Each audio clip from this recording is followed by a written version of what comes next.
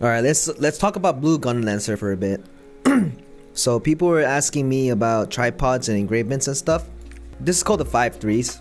Even though this is 2 and 3, it's the same amount of diamond nodes. So technically this is a 5-3. For example, this combat readiness, level 1 is the most efficient. Level 3 of combat readiness kind of sucks because it only gives shield gain, a measly like 1 to 2% buff. What the blue Gunlancers usually do is they go for level 1 combat readiness and stack everything up on damage engravements. So what do you get in like NA? You usually get things like Grudge and Curse Doll.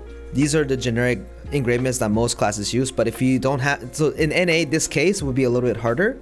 So Barricade is actually pretty good because Barricade, if you look at it here, it gives 16% damage if you have a shield up. Combat readiness, you're gonna have the shield up most of the time, so you will have this effect most of the time as well. A realistic engravement would be Barricade and level 1 combat readiness, and you'll be ready for most raids. These two are universally used, as in Grudge and Curse Doll. These are universally used, as in all classes use it. Why?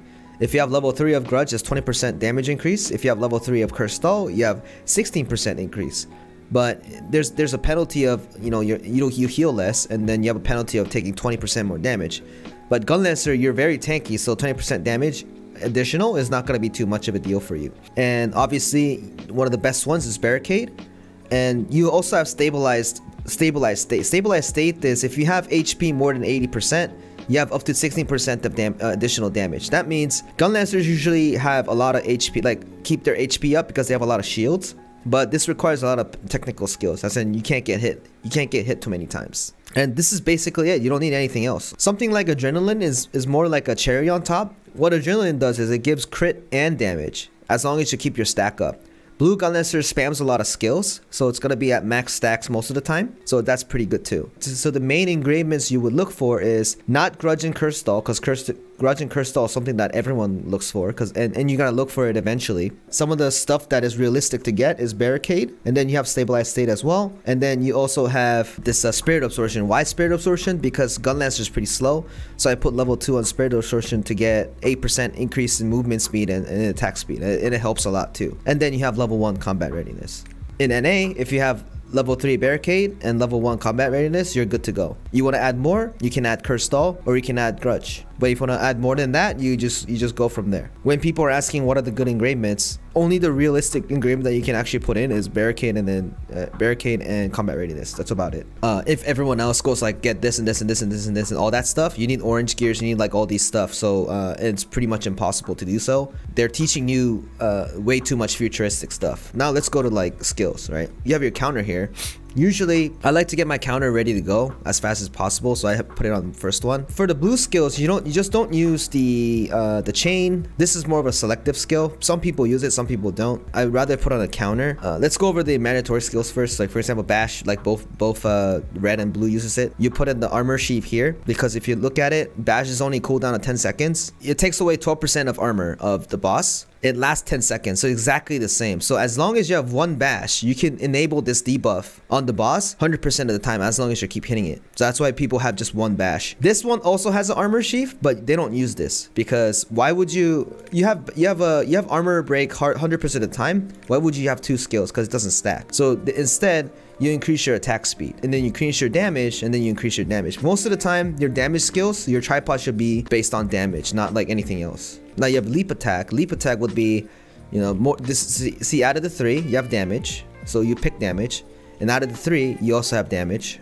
And then you would have this. Said it turns into a combo, so you do it twice really quickly. This one it jumps too high, and it'll be a little harder to aim. This Gale Wind rune is very important because it makes your skill go faster. Okay, now let's go over the Guardian's Thunderbolt. You're dropping another lightning bolt and do additional damage, so obviously you would go for this. And the second one, you do a lot of damage. This is also damage related, so you will go for damage related stuff. And also this is damage related. Obviously you go for the damage related stuff. The tripods are very simple for Blue Warlord. Now for this one, it's a little bit different. If you look at it here, damage related here. And now you have a choice.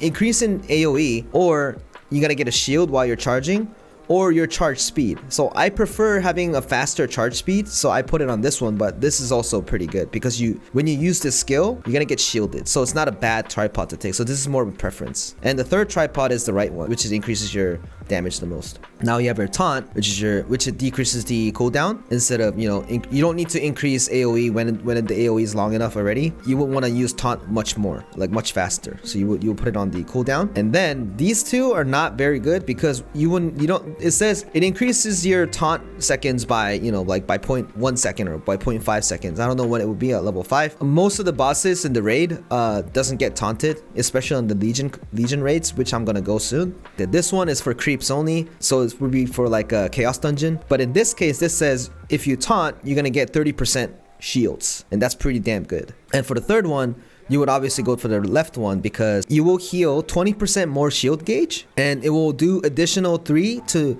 plus 9% more damage on head and back attack for 12 seconds. Not only Warlord shaves off 12 seconds of armor, it will also grant additional 3 plus 9% damage on head attacks. So it does 3% damage normally, but it will do 3 plus 9% damage, which is 12 on head and back attacks. So that's almost 24%, which is very good.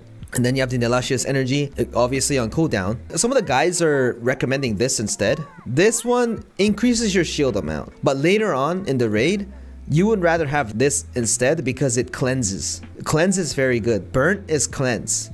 So if you go to a Guardian raid, Gunlancer can use this Nelasia's energy and cleanse your burn. So I would recommend this instead of giving more shield, because shields doesn't really matter if you're gonna die, right? With the debuff. And shield amount is already increased at the third tripod, which is on the right side.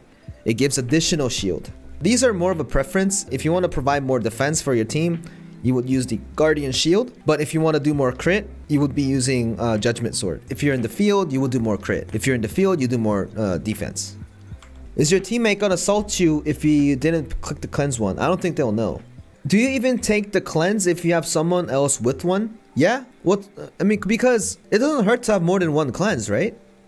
Now let's go to the raid and do like an actual raid to show you like the play styles and stuff.